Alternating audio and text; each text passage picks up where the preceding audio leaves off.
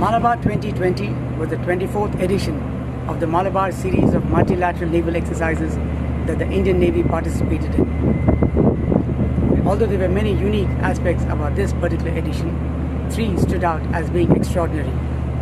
First, it was perhaps for the first time that the exercise was conducted in two phases. The first phase in the Bay of Bengal and the second in the Arabian Sea, thereby locating the exercise in both seaboards of the Indian Peninsula for the first time.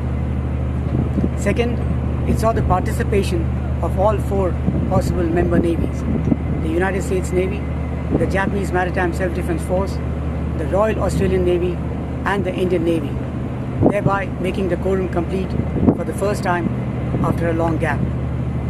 And third, it saw an extraordinary degree of what we call interoperability among forces of various nations.